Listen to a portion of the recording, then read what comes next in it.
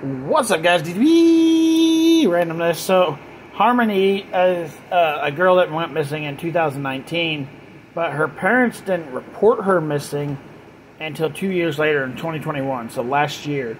I think her mother and her father are both facing charges, but they still haven't found the little girl.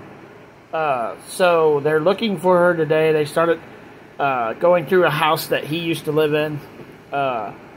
They brought a refrigerator in there and brought hazardous material out of the house. I don't know what's in there, but it's bad enough that they had to bring a refrigerator in there. And